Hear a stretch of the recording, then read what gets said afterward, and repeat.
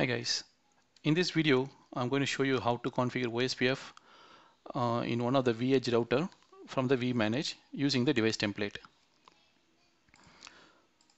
So this is our lab topology. I have onboarded vEdge3 in our existing setup, and if you see, this vEdge3 is connected to one LAN router, and that router having IP address 20.2. So I have already configured the Ospf in this router. And in vEdge3, I'm going to show you how to configure the Ospf.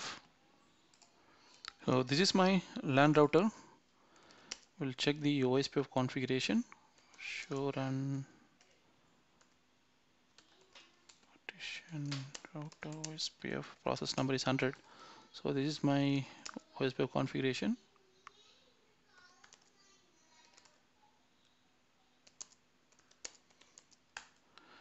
So this is the IP 20.2 configured in Gigi2.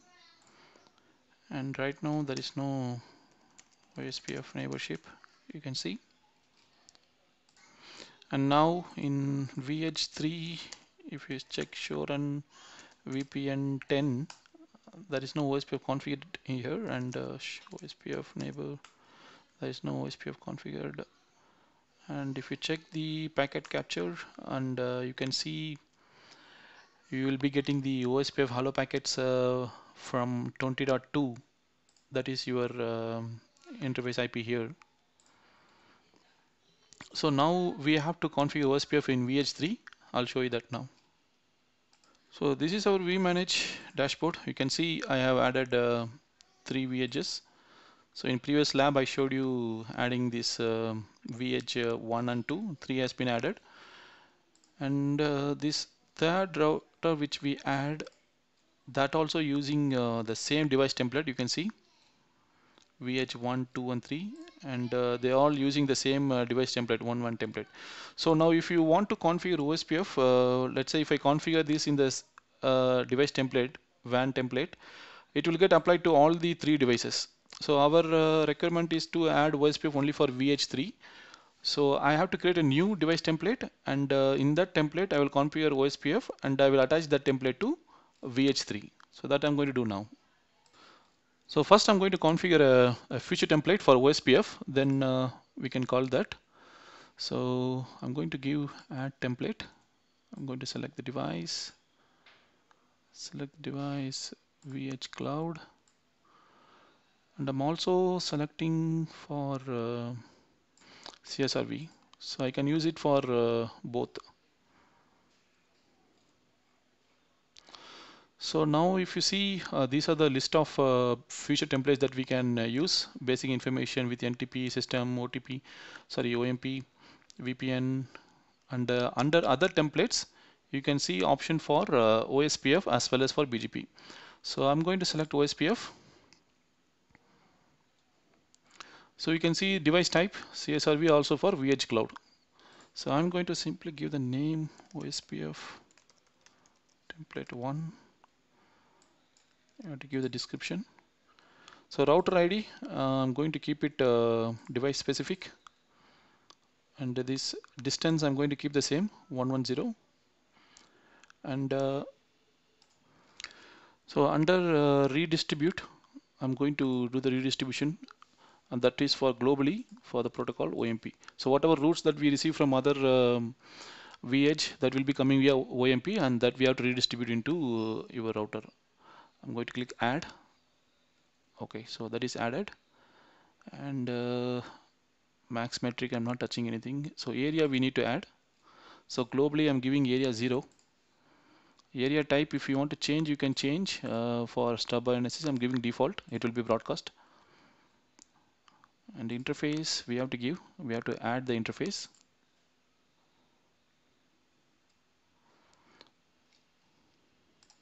So our LAN interface for services VPN 10 we given Gigi 0/1. So that I'm going to add. So that also I can give device specific.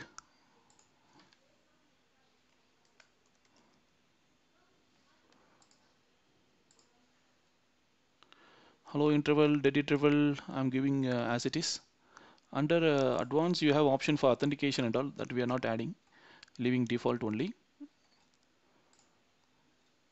So range, I'm not giving anything. So advanced reference bandwidth, I'm leaving 100. It's a default value. So I think that's it. We'll save this. So now I'm going to create a new device template for putting OSPF into your VH3 template. I'm going to create this for VH Cloud. I'll just give the VH3 name only.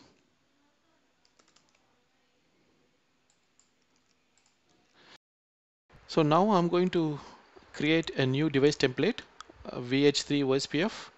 I'm going to use the existing future templates in this device template. So for system I given already BFD, OMP, VPN 0 template, VPN 0 interface template, VPN 512 template, interface template, then VPN 10, the service VPN template, and VPN 10 interface template. The only thing new I'm going to add here is the OSPF. So OSPF template, what we created now, I'm just adding it. The rest everything I'm giving as it is. Update. So now VH3 OSPF template, I'm going to attach a device that is my VH3.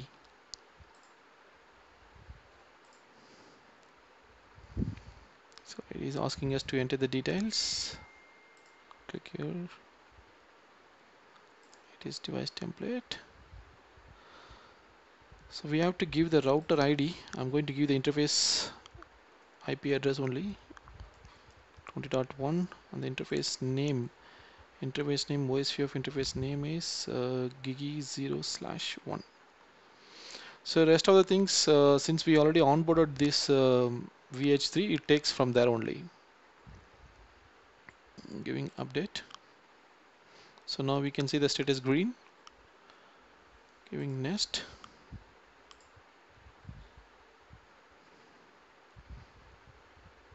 So we can see under VPN 10 the router OSPF configuration is getting added.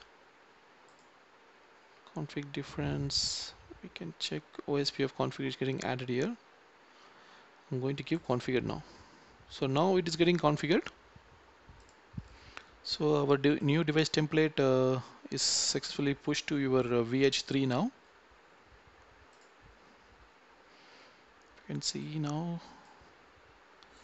VH1 and 2 in the first device template that we created, and VH3 is with the new device template that we created. Now let's verify the OSPF. Go to monitor networks. Going to select VH3. VH3, I'm going to real time. Just type OSPF. So whatever OSPF commands that we can run, you can see here. You just have to type OSPF. I'm going to check OSPF neighbor. Okay, I can see the OSPF neighbor came up. It's in full state. And OSPF interfaces gigi0/1, and then OSPF routes, not filter. So these are the list of OSPF routes that we are getting. Network external, these are redistributed routes. And also you can check OSPF database. So now we will see in the CLI also. Now I'm in VH3, show OSPF neighbor. I can see the neighbor is up, and show IP. Sorry, show IP route. You can see the OSPF routes that we are getting 10.2.2, 10.3. So these IPs we are getting from OSPF. And in our LAN router also we can check show IP. OSPF neighbor came up. So now I'm going to VH1, and there also I can see show IP route. So that 10.1, 10.3 IP is coming from OMP, and that is coming from the TLOC IP 3030.1. That is my VH3, where we are advertising the OSPF. So that's the end of the video. So this is how we configure OSPF using the device template. Thanks.